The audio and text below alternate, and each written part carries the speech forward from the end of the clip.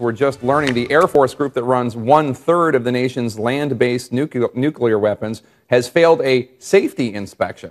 Barbara Starr at the Pentagon joins us now with more. Barbara, how badly did they fail and how dangerous is this? Well, it is a problem, no mistake about it, Jake, for the U.S. Air Force. This is an Air Force wing in Montana, about 3,000 people, about 150 Minuteman III nuclear intercontinental ballistic missiles. This week, the Air Force says the entire wing failed a safety and security inspection. What they will not tell us, because it's so highly classified, is exactly what, quote, tactical errors were made that led to the fail mark on the inspection.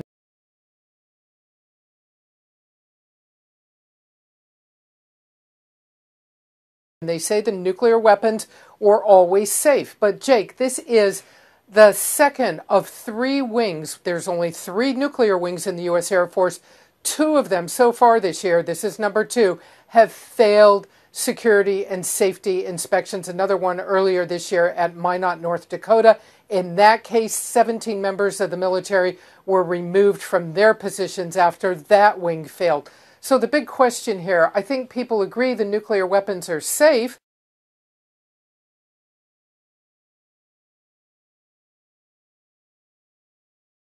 That's what the Air Force tells us.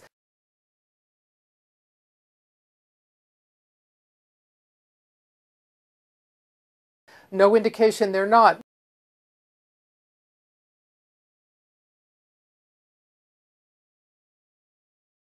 But are procedures just getting lax in the nuclear community? And that is a big problem. Jake? And Barbara, give us the bottom line here. What does this mean for national security?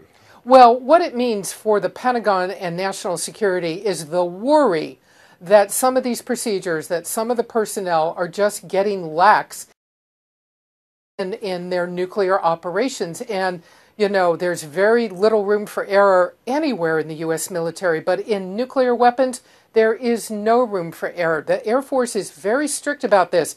You know, if like one person is off duty when they should be on duty, that can lead to a fail mark in an inspection.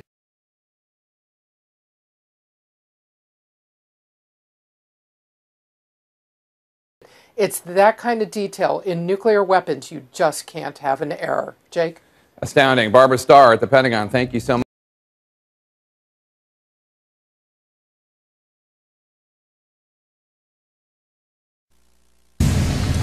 Okay. This is Minot Air Force Base, just outside snowy Minot, North Dakota. Minot describes itself as one of the best-kept secrets in the Air Force. Best kept secret, perhaps, because it is in the middle of nowhere. And I don't mean that in a bad way. It's in the middle of nowhere for a good reason. Minot Air Force Base has the job of housing lots of our nation's nuclear warheads. They're stored in sod-topped bunkers in the high plains of North Dakota. And it's the job of the men and women of that command to essentially babysit 150 giant intercontinental ballistic missiles and hundreds of smaller warheads. They guard and maintain our nuclear missiles at all times, 24 hours a day, 7 days a week. And they are the ones in charge of launching them in some cases if we ever decide to do that.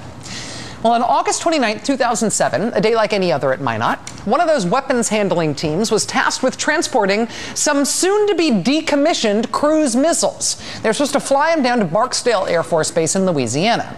The mission was to fly those cruise missiles to Louisiana, and importantly, these were not supposed to be live nuclear missiles. They were going to take off the nuclear warheads, replace the warheads with dummy weights just for balance, and then send them away. However, instead of retrieving the missiles with the dummy weights attached to them, the Air Force crew at Minot accidentally loaded onto that plane 6 cruise missiles that had live nuclear warheads on them. They loaded actual nuclear weapons onto a B-52 bomber and sent it on its way to Louisiana. The pilots had no idea. 6 nukes, each with roughly the capacity to cause Hiroshima times 10, were mistakenly sent on a cross-country flight. That bomber, I'm not kidding you, was named Doom 99. And Doom 99 departed Minot on schedule, and for the first time in 40 years, a nuclear-armed bomber crossed U.S. airspace without clearance.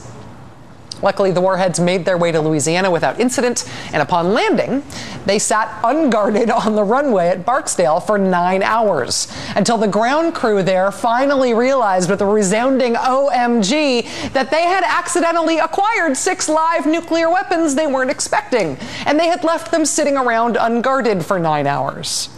After that debacle at Minot, Defense Secretary Bob Gates gave the boot to the Secretary of the Air Force and the Air Force Chief of Staff. He put into place a new system to try to do what we can as a nation to prevent our nuclear weapons from going missing again.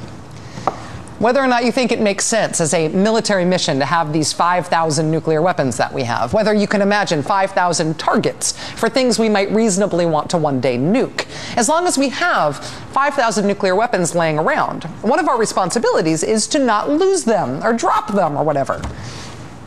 One measure that the Air Force instituted to prevent another Minot to Barksdale debacle was to implement no-warning inspections at Air Force bases that house nuclear warheads. And in March of this year, one of those inspections took place at Minot, thus giving the Minot missileers a little chance to redeem themselves after their great embarrassment. Here are some photos from that inspection. Minot officials posting these photos on their official website afterwards. Everything seems to be going along fine. Everybody's kind of smiley, or at least competent looking in all these pictures. Minot officials publicly declared afterwards that the inspection was a success. No more problems at Minot. No more nuclear oopsies. But what we have now learned, thanks to some great reporting from the AP, is that that inspection in March actually was not that big a success. Not only did the base earn the equivalent of a D grade, a D letter grade, when it came to their missile launch operations, but look at the big AP headline here. Air Force sidelines 17 nuke officers. After that inspection in March, the Air Force quietly removed 17 officers at Minot from the highly sensitive duty of standing 24-hour watch over the Air Force's most powerful nuclear missiles, the most extensive sidelining ever of launch crew members. So despite publicly asserting that the inspection was a success, the AP obtained an internal email from one of the deputy commanders at Minot who wrote after the inspection, quote, "We are in fact in a crisis right now." He described the cause of the crisis as rot in the crew force. A problem of motivation, essentially, he explained. Those 17 officers will be sidelined for a couple of months, but it does not end with them. In addition to the 17 people who were taken off missile duty, possible disciplinary action, this is amazing, is possible against one other officer at Minot who investigators found had purposefully broken a missile safety rule in an unspecified act that could have compromised the secret codes that enable the launching of the missiles. Oh, how desperately I want to know what that unspecified act was.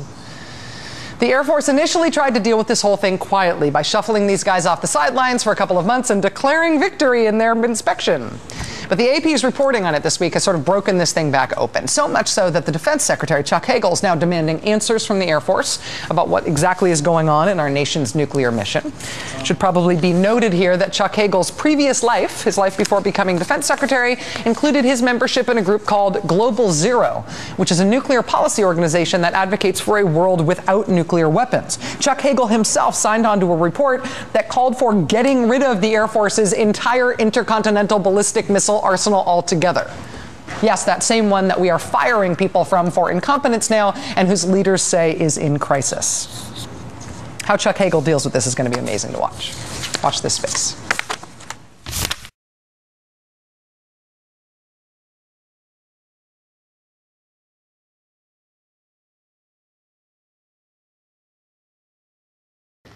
Moving on, last but not least, Air Force Global Strike Unit, which operates 1/3 of the U.S. land-based nuclear missiles, has failed the safety and security inspection. The failure marks the second major setback this year for a force charged with the U.S. military's most sensitive mission. Commanders of the unit say a team of airmen failed one exercise that ended Tuesday. They say for security reasons they cannot be specific about the team or the week-long exercise. They also say that to elaborate could reveal a potential vulnerability in the force. Malmstrom is one of 3 U.S. nuclear missile wings. Each wing operates 150 Minuteman and 3 intercontinental ballistic missiles. The wings are on alert for potential launch against targets around the world. Let's talk to Mike Harris, a political commentator from Phoenix. Welcome to the program, sir. Mr. Harris, First of all, how is it that the U.S. is calling for the removal of nuclear warheads and stockpiles and in general moving towards a nuclear-free world, yet at the same time we see instances like this? I mean, how do these two statements mix? Well, they don't mix. This is very hypocritical on point of the U.S., and I, for one, advocate the destruction of all nuclear weapons globally. That is my personal feeling. I would like to see our government, our U.S. government, actually disarm and enable the other countries to disarm around the world as well, particularly in the Middle East. There's only one country with nuclear weapons there, that's Israel, and they should be disarmed immediately.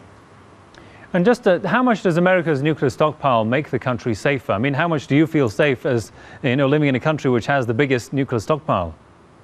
Well, actually, I do not feel safe. I feel endangered by the nuclear stockpile. And this is a particularly troubling incident whenever you consider that just 4 months ago, we had 38 officers were relieved of their command, relieved of duty for a very similar incident to what this is that just happened Tuesday.